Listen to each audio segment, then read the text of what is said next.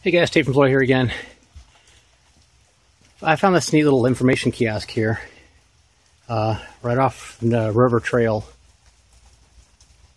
You see the river in the background there.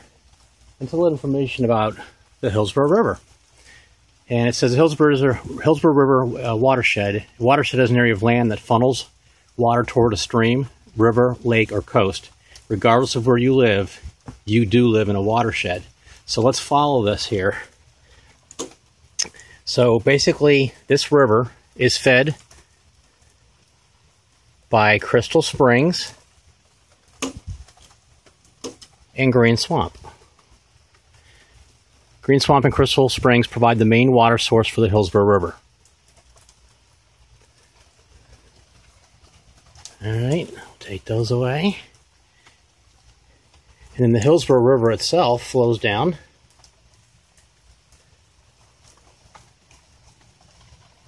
toward the south. It says the Hillsborough River Reservoir is the primary source of drinking water for Tampa. The water is treated by a supplier before delivery to the public. So that's this part here.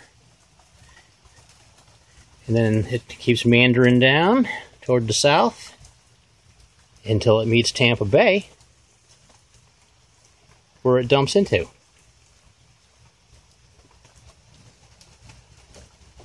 So, I hope that gives you a little better understanding of the Hillsborough River.